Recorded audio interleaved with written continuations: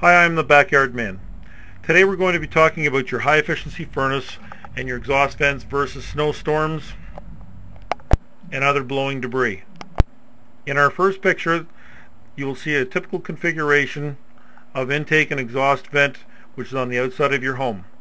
This one in particular happens to be a Lennox product. In our next picture, the pipe on the right is your air intake pipe, which is pointing down in order to continuously draw in fresh air for your furnace in order to be able to do the combustion process. The other pipe, which is on the left hand side, is your exhaust, which is where the combustion products are expelled after completion.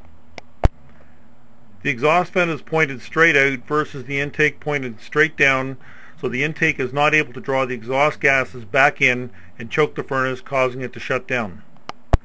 Our next picture is a picture of a general venting configuration which is on the outside of the home in an area where snow has begun to build up. In this particular issue, the snow is not yet deep enough in order to be able to cause any problems, but could if not kept clear.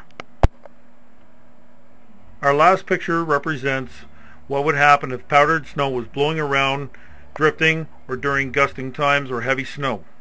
The snow would get drawn up into the intake pipe, causing it to block up and therefore choking the furnace.